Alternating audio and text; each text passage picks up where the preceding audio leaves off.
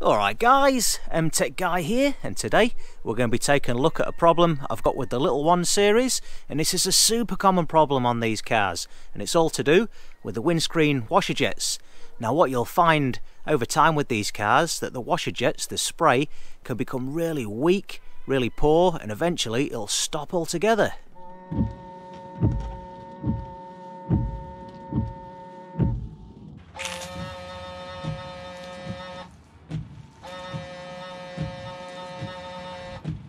Now that's what mine have got like, just a poor sprinkle on the windscreen there, it's hardly doing anything, and eventually it will stop altogether. Mine hasn't got there just yet, but today we're going to get it sorted out. So what causes this problem? Well, if you don't use your screen wash that often, what can happen over time is that screen wash sitting there in the reservoir will start to solidify. It'll turn into a bit of a sludge, almost like a jelly, right in the bottom of the reservoir there, and then what happens is when you do operate your windscreen washers, that jelly will get sucked up into the pumps. Now the pumps on the inlet side, they've got a strainer there, and what happens is that strainer gets blocked, and it'll just get more blocked and more blocked over time. Your windscreen washers get weaker and weaker until it gets completely blocked, and then it'll stop altogether. Now them strainers there are there to protect the pump, so they're doing the job properly, but of course it does affect the operation of your windscreen washers. Okay, so what do we do about this? Well, there's two ways to approach this. There's a quick fix that you can do, or there's the proper fix. Now the quick fix, what you can do with the filler neck under the bonnet there, if you stick a hose down there and create a siphon and get your washer fluid siphoning out of the reservoir, and at the same time stick a hose in there and flush it out, you will flush most of that jelly out of there, but it won't last that long. The problem will come back. So the proper way to fix it is to remove the reservoir altogether, pull the pumps out, give the whole lot a good clean, reassemble the whole lot, get some fresh fluid in there and get it flushed right the way through the system, and she'll be good to go for many years to come. Alright, so let's take a look at the steps required to get your windscreen washer jets working like new. Now it's a bit of a funny setup on the 1 Series because the windscreen washer reservoir doesn't live up inside the engine bay there. You'll see the filler neck there, but that snakes right down, and the reservoir actually sits inside the wheel well here. So there is a bit of work to access it, but it's not a big deal, and it's pretty straightforward with some very basic hand tools. So to start off with, we need to get the front end of the car up in the air, and then get this front right hand wheel removed from the car.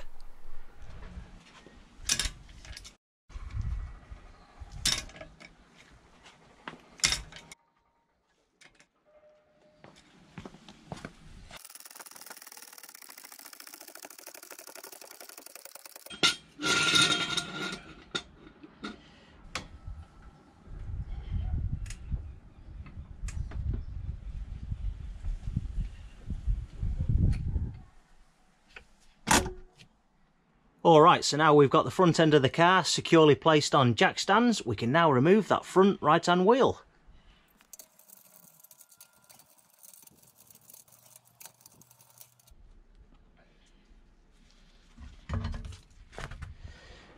Okay, so now that we've got the front wheel removed, we need to now gain access to the windscreen washer reservoir, which lives behind this wheel liner here. So next up we're going to remove this, and to be able to do so we need to first take out these 3 plastic pins. Now mine have had plastic screws put in here, but the original ones, there'll be a little plastic plug with a pin down the center of it, and what you need to do is push the pin right through, let it drop down, and then pull these out. And then once you've got them plastic pins removed, there's a few nuts and screws to remove to be able to get the wheel liner out of there. So we've got a screw up here that takes an 8mm socket, 2 more up here that take an 8mm socket, and another screw that takes an 8mm socket up here, up the back there. There's a nut down here that takes a 10mm socket, and then there's 2 more underneath that take a 10mm socket also. That one there, and that one there. And then you'll also find that you'll have a plastic screw here that takes a T30 Torx bit. Mine's missing, but you'll need a T30 Torx bit to get that out of there. So we'll get them removed now.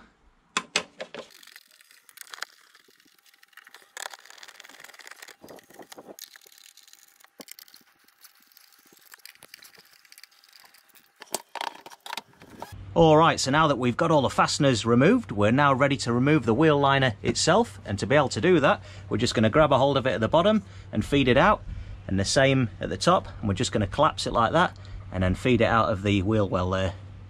Alright, so now that we've got the wheel liner removed, you can now see the windscreen washer reservoir hiding up inside the wheel well there. Now it can be quite tricky to remove. You do need to tease it out in a few awkward positions, but it's not that big of a deal. Now holding that in, we've got a 10mm fastener there that needs removing. Then we've got the tube here that goes to the filler neck up inside the engine bay. That just unclips there, let the fluid drain out. And then we've got a couple of cables here that do need disconnecting from the pumps, but you can't really get at them till we get this so far out of the wheel well there. But before we get too carried away, we do want to look at removing the side indicator here, because what can happen is that sits inside the wheel arch there. It will catch on the reservoir, so it can make it very awkward to remove, and you'll see your wing bulging out there. So before we do anything, we're just going to remove that, get it out of the way. So to be able to remove the side indicator, what we need to do is grab it at the back and push it forward, because there's a metal spring clip at the front there that'll compress, and then there's a plastic hook on the inside there. So we're going to push it forward, unhook the rear, slide it out like that, just like that. And there you can see the metal spring clip at the front and the plastic hook at the back there.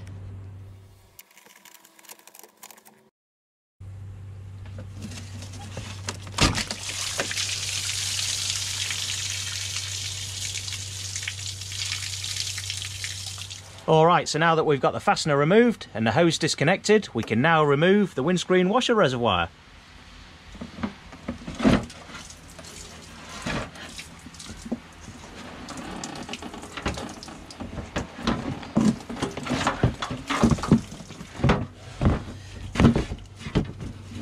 Okay, so before we go any further, we're going to undo the 3 electrical connectors here. We're going to unclip this harness from the reservoir itself, just a little plastic clip there. Remove the 2 hoses there. Right, so here we have it. Now we've got the reservoir removed from the car. You can see we've got our 2 washer pumps there, and also a little level indicator there. So first off, we'll remove this just by twisting it, pull it out.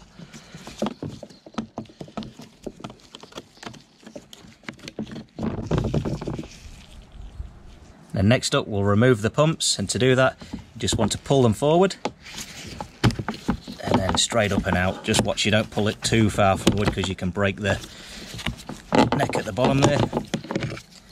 That's it.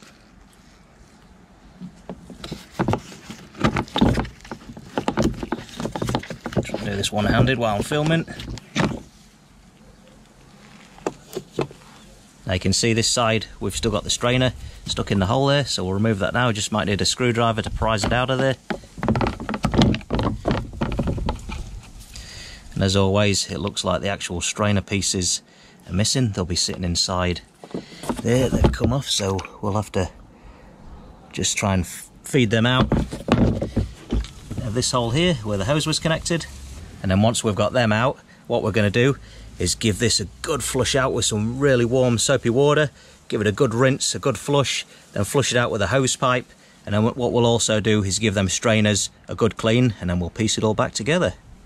Alright, so after a bit of messing around, I've managed to retrieve the 2 strainers, and as you can see there's a bit of slime on there. They're not exactly fully clear, so we'll give them a good clean with some hot soapy water. Same with the rubber bungs there, and then we'll piece this all back together onto the pump. We'll give the reservoir a good clean inside, and then we'll start reassembling everything.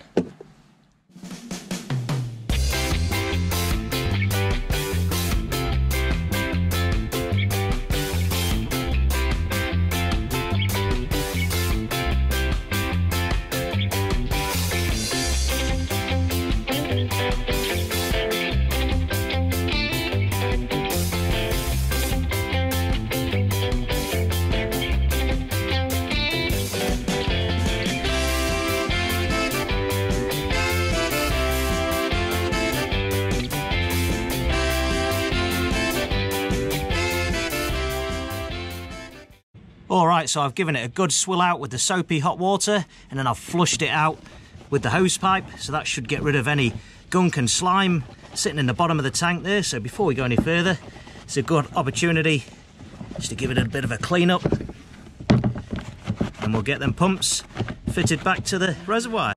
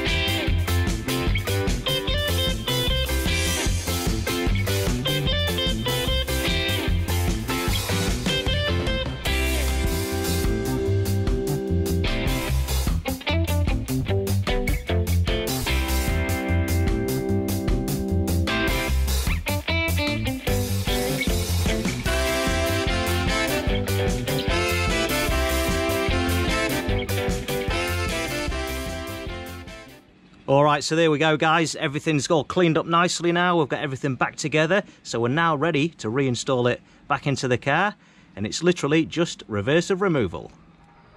Okay, so as you can see, we've got our 3 electrical connectors fitted back on now, the 2 hoses from the pumps, and also there's a clip up there for the harness, one there, and then one just up there as well, so that's all clipped back together, so now we're ready to feed it back into the wing. So there it is back in position now, so we can now reconnect the hose here and reinstall that bolt there. Okay, so now that's all back together, we can now refit the wheel liner. There we go, we've got the wheel well liner refitted now. Even managed to get myself 3 proper pins for the wheel liner there. So next up, we'll refit the side indicator, and then we can refit the wheel and drop it back down on the front wheels.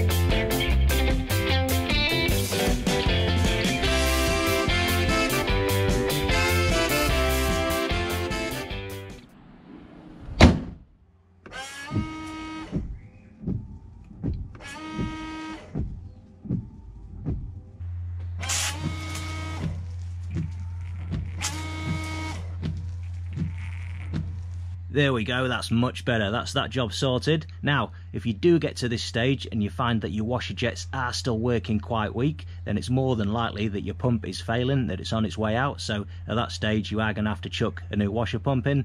It's not a big deal, they're relatively cheap, but anyhow, that's that sorted for today. Alright guys, so there we have it, that's the windscreen washer jets working like new now. That's that little problem sorted, and as you can see from the video, it's a pretty straightforward DIY. It's not going to cost you any money, just a few basic hand tools required. Now if you found a video interesting or useful, don't forget to give it a like, and make sure you go and check out the rest of my YouTube channel for more BMW DIY videos. Consider subscribing if that's your cup of tea. I'm MTech Guy, thanks a lot for watching.